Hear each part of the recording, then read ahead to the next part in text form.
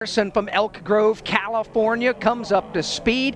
Some drivers are doing burnouts coming off the pit lane to heat the tires and clean them off just a bit, as Martin Truex Jr. said earlier he did not do. But Larson, he didn't really do a burnout coming out of the pits either. Let's pick him up as Kyle Larson works off turn 2, lap 1. And what we're seeing is if the drivers don't manhandle the car through the corners, they're turning in quicker laps. And that's what Kyle Larson is doing right now, making sure he doesn't slide that rear end off of turn 4 and down the front straightaway.